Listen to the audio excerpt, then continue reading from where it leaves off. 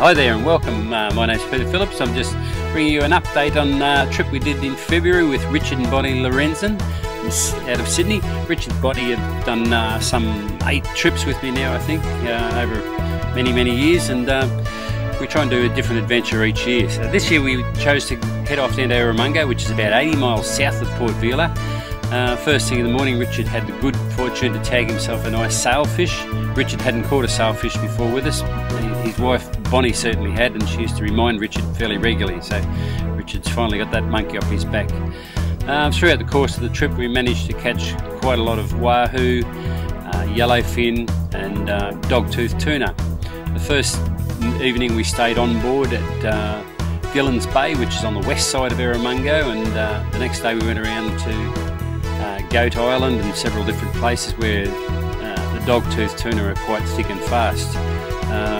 We had an evening at Cook's Bay, which is on the east side of Erromungo, and very sheltered little harbour there, and some great fishing. Even right down to the lines out of the water, Richard was caught himself a good GT and wahoo and a couple of other species he hadn't been successful with before. The wahoo were all good sizes, up around 18-20 kilos. Doggies probably a bit on the small side, but some up to 15-18 kilos. So it was a great adventure as it all unravelled. The only the negative to it all was we ended up coming home a day or two earlier just due to a cyclone building in there, and we had 3 or 4 metre seas on the nose for 12 hours on the way home. So it didn't end as exciting as we'd hoped, but it was a great trip overall.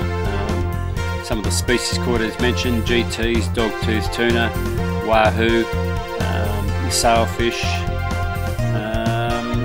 Yeah, there's a picture of Goat Island just stuck out in the middle of nowhere, and Bonnie braining some wahoo and dog-toothed tuna as well. So a great spot to go, great destination.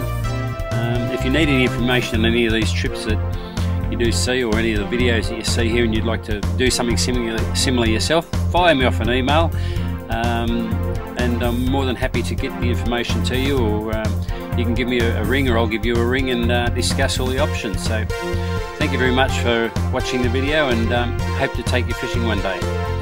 Well, these are young fellas that we just loaded their little boat with fish we caught on one day. So great adventure. Thank you very much. Bye.